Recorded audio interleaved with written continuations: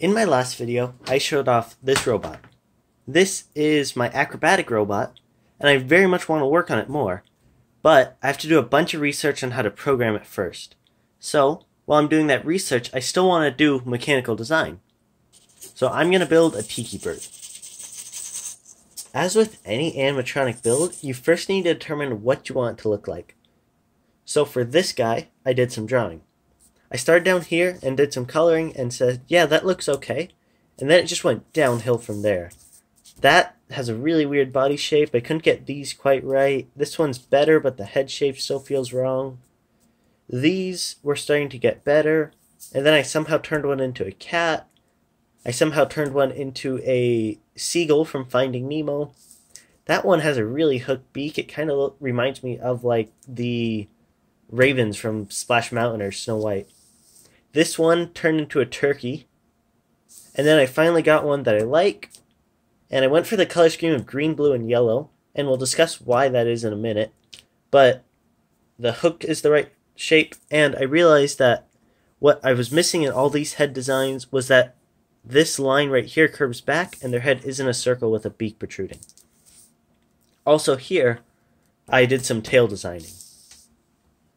Now I went for the color scheme of yellow, green, and blue because I don't want to individually feather this bird. So what I'm going to do is I'm going to cover it in this fleecy material. This fleecy material here. And it's stretchy so that as it moves around, the skin can stretch around.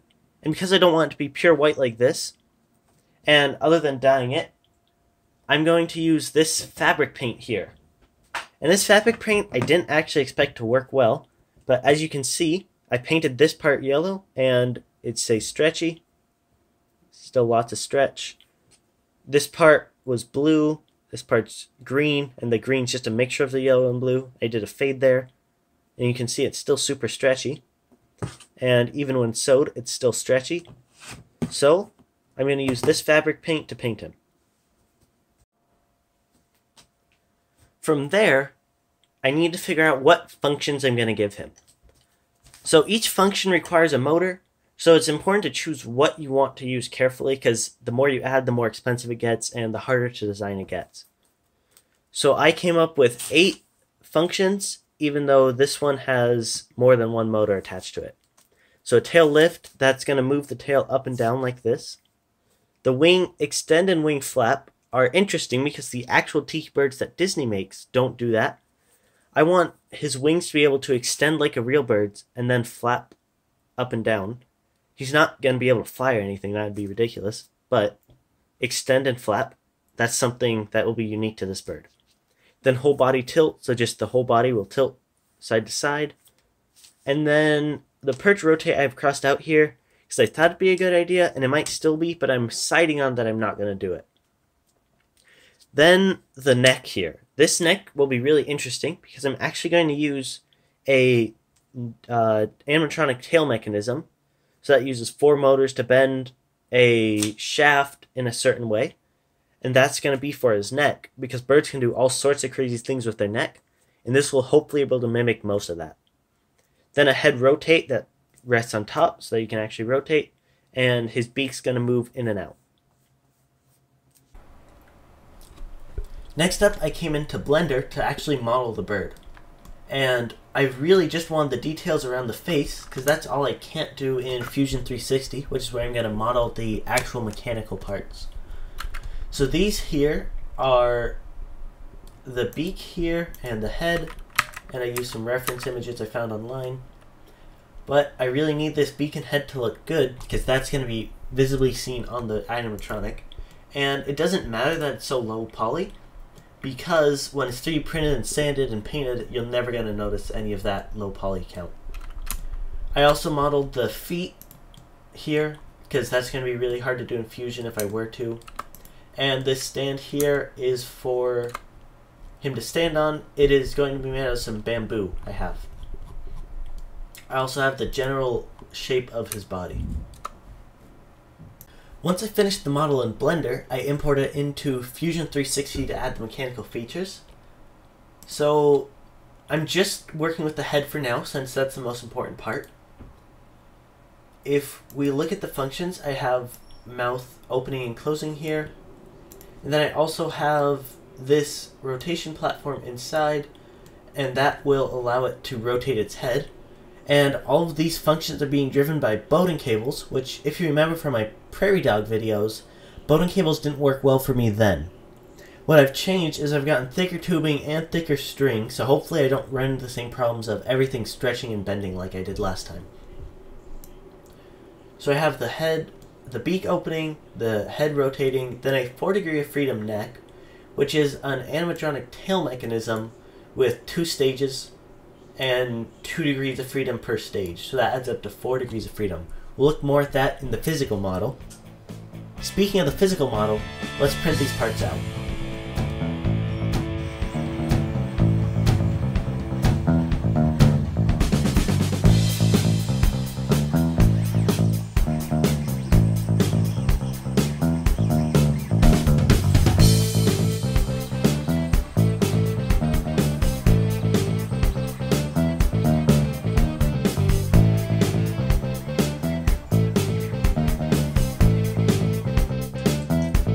Here should be all the parts we need to build the bird head. No. Now it should be. So I have the tubing and cabling, fishing line, that are going to be used for the Bowden cables. If you don't know about Bowden cables, I made a video about them. This is for the flexible part of the neck mechanism. These are the outside head pieces. This one has holes because I want to lighten it. I was going to do it on this side too, but I forgot. So, and I'm not reprinting it, so this is it. These are the guiders for the tail mechanism, neck mechanism. These pulleys here are for the rotation, and the beak opening is the beak itself. That's a little adapter. These are a bunch of screws, and those are the Allen keys. I just realized I forgot all about the servos.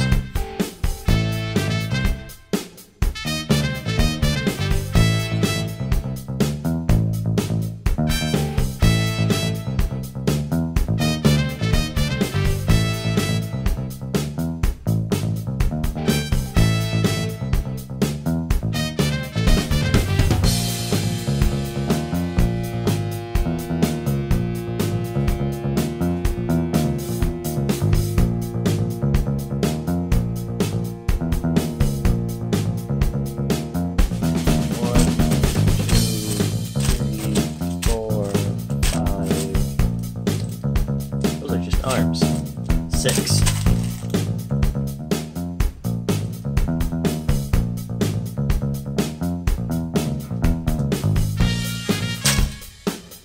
That's everything.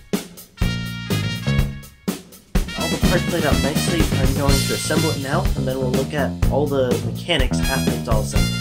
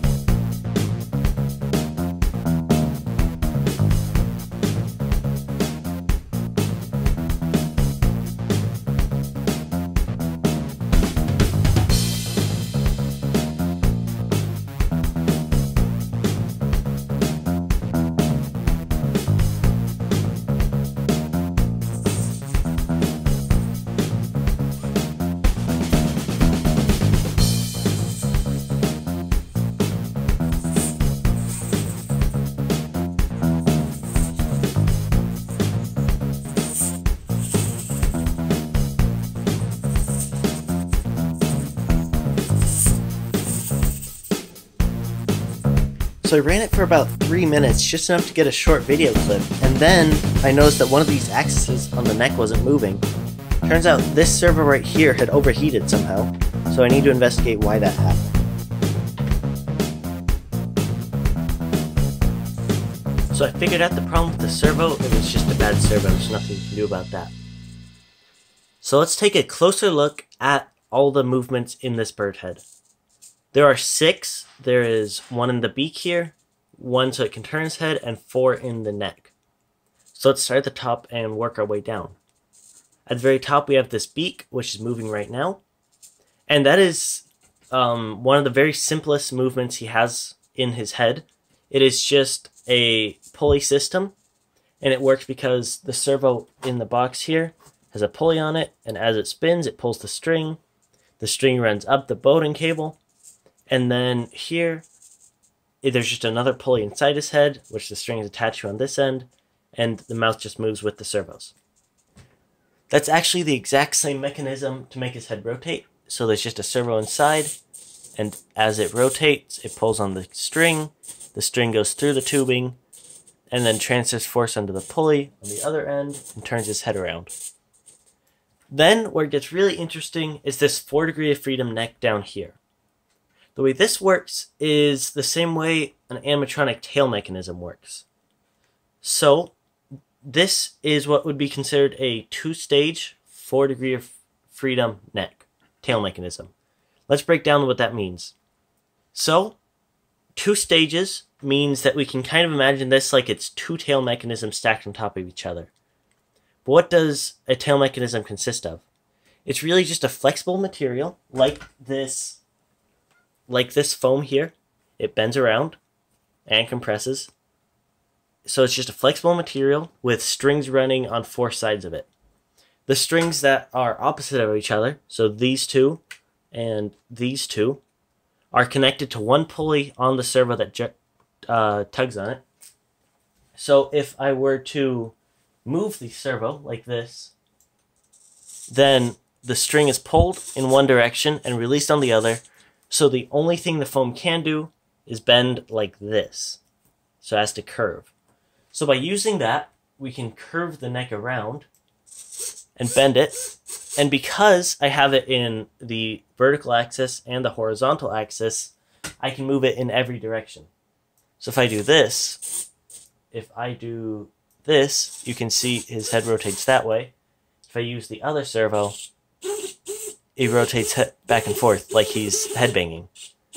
Now it's called 2-stage because I have one of those on top and one of those on the bottom here.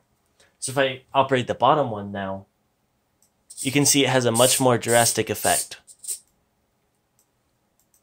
And then, say I want to move the head forward, I can move the bottom one tilting forward and the top one tilting back, and now effectively the head moves forward. So on that note, with the head now completely working, I'm going to end this video here. So if you want to see the next part, be sure to subscribe. If you like this video, hit the like button, leave a comment if you have anything to say. See you next time.